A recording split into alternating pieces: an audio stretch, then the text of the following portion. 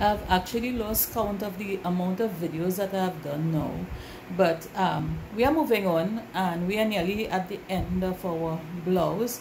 It is already looking like a blouse. I have it on the wrong side here.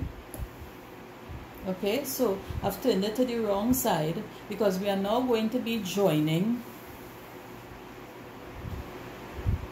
the edges, the side seams of the garment. Okay, so I already have one side pinned here, and I'm going to show you how I'm going to pin the other side. Now, one little thing that I want to advise you on: when you are doing this for exams, complete one side of the seam. The other side, leave it until you are finished with the back, and if you have time, then go back to this one. Okay, if not, you can just work with what you have, and I'll show you what I mean.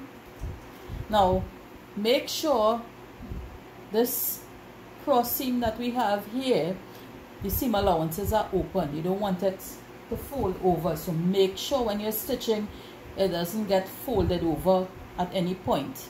So I pinned it down properly there. You see, I have pins on both ends of it, so it don't get folded over. My notches match here, you see. Okay, so I'm matching my notches too, and I'm pinning all the way down to the end.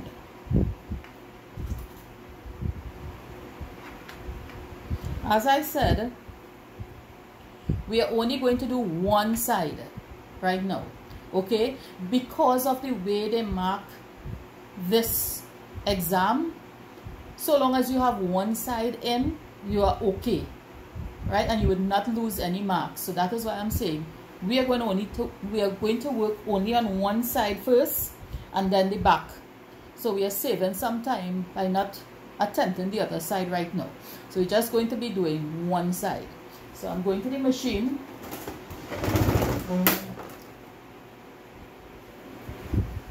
and stitch my one side.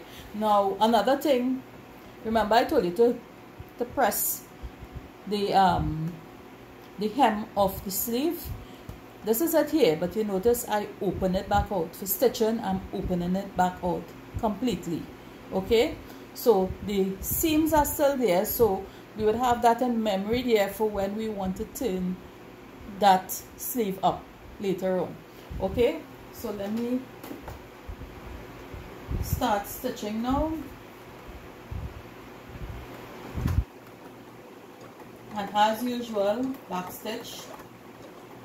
And if you notice, I am stitching over my pins. I can do that so long as I stitch slowly. The machine will go right over the pins without any problems. The corners, you have to take a little time around the corners. That is something you'll have to perfect. And if you have problems with it, maybe you need to use a piece of plain fabric, just cut it in a curve and keep practicing on it so that you'll be able to get these corners properly when the time comes for you to do your exam.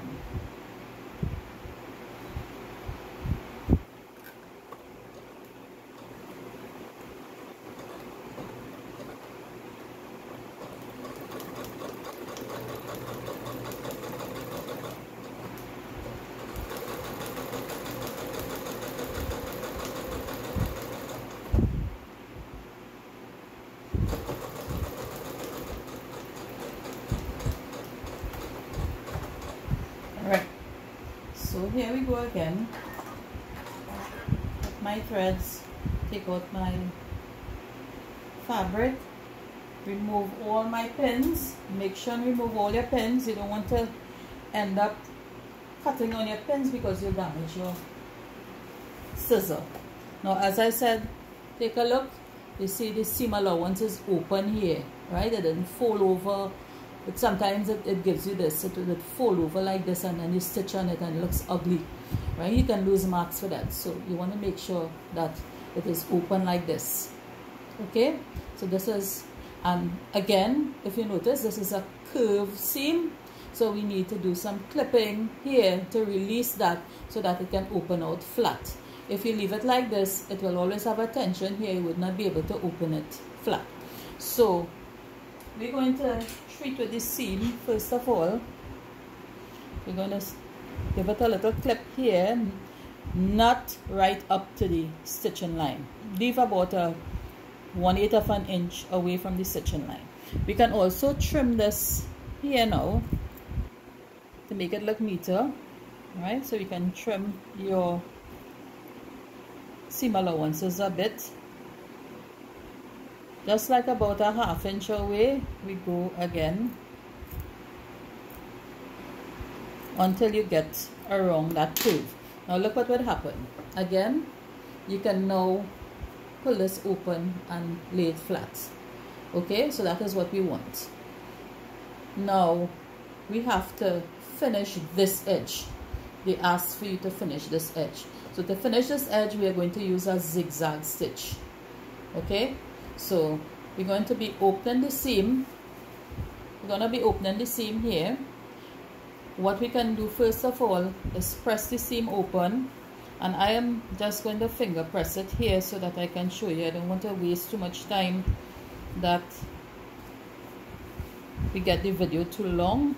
So I'm just going to finger press it here for the time being, just to get it open. You can press it on your iron. Okay, so I'm finger pressing it here. Get the seam open. Alright, so you see the seam is open here now, and I can go to the machine. Just the seam alone, just the edge of the seam alone, we're going to put under the machine now and do a zigzag stitch. So we're going to select this zigzag on the machine and start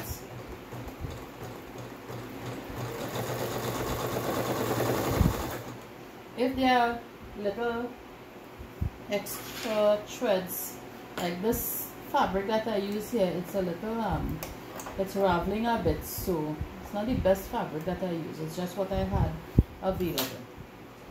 And make sure that you guys don't have a fabric that would ravel like that. So I am just putting a stitch on the edge of this fabric right around to make sure that it doesn't ravel any further. And you just continuously stitch over the cut areas. It will continue to stitch. You don't have to worry about the machine not stitching where there's an open space. It would stitch properly. So I reach to the end, cut my threads. Okay, didn't want to cut this time. Let's cut it with the scissors. So now I have a little zigzag stitch on the edge that will hold the edge in place so it wouldn't ravel any more than it has already raveled. Okay, I'm doing that to the other side of the seam. So this is me finishing my seam.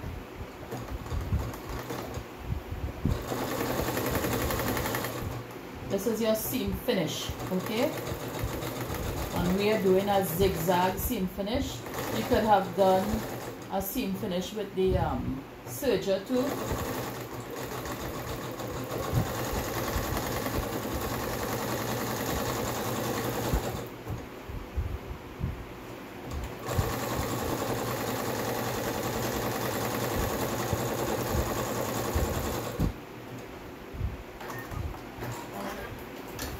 Right, so now we have one edge finished. Later on, if we have time, we can come back and just trim the threads, but leave that for now, because remember, time is of the essence when you're doing your exam. So you want to do the things that would give you the marks. Later on, you can always come back and trim it if you have time. If not, that will not be too much of a problem. Okay, trim the threads, the machine threads from the edge though. So if you have threads hanging out from the machine thread, trim that. But this is your finished edge here now. Okay, one side. Now we will attempt the back. So next video is joining the back seam.